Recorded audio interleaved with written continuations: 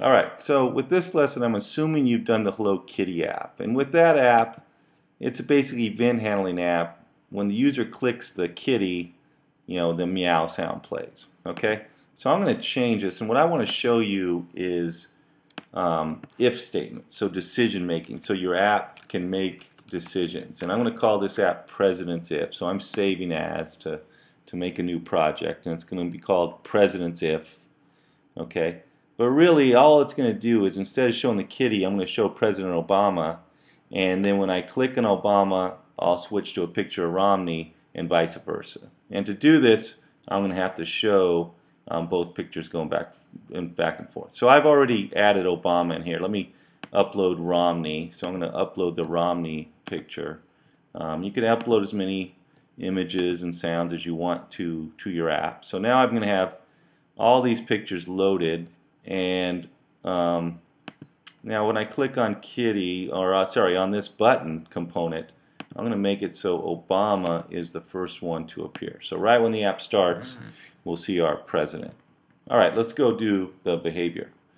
Alright, so we're not going to want to play any sounds or vibrate. But when we click, we're going to want to change the picture. And we've already set it up so Obama appears when the app starts. And so, first thing I'm going to do is let's make it so Romney shows up. Well, the way to show that is we've got our button component, and we need to change the image property. Right? So this is a button one. It's a button component, and it has a property called image, which is really just a file name. Okay?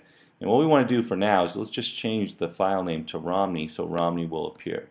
So I'm going to set the image property. I'm going to grab a text block. I'm going to type in the name of that file, romney.jpg. And be real careful because this has to match one of your uploaded images.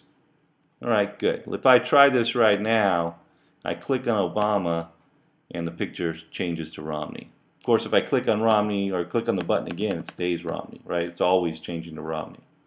Okay, so the purpose of our lesson here is to talk about if statements or if-else statements. Okay? I'm going to grab an if-else statement, and I'm going to put it in here. And, in some conditions, I want to set the picture to Romney, but there's other times when I'm going to want to set it to Obama. So I just did a Command-C and Command-V on my Mac to copy and paste that. I'm going to change this Romney to the name of our Obama file, which was obama.jpg. Okay, so sometimes I want to show Romney, sometimes Obama. And really the test here is if I'm already showing Obama, show Romney, else I'm showing Romney, show Obama. Okay, well the way I check is, I'm not going to grab the set button what.image, which changes the image. I really just want to see what the existing value of the image is.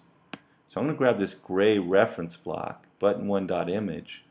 And I want to know if that image, so what's already showing, is equal to, so from the math block I'll grab an equal sign. I want to know if that's equal to, sorry, I'm going to copy the Obama, Command-C, Command-V. If it's equal to Obama, that's when I want to change to Romney. Now, when the button's clicked, if it's not equal to Obama, I'm going to change it to Obama. Okay, let's check our emulator out. Romney showing, click Obama, click Romney, Obama, Romney. Okay, so we've now got a toggle button, right? Every time I click it, I can switch the picture. Okay, I'm going to show you one more thing. Let's make it more like a game. Let's make it random. So some of the time randomly show Obama, some of the time randomly show Romney. Okay, so I'm going to go to the math block. And there's actually a random integer block, and this just generates a random number. In this case, we want to make that number between 1 and 2. So you can kind of type on the screen to get blocks. I'm going to grab a 1 block in that way, and I'm going to grab a 2 block in the same way.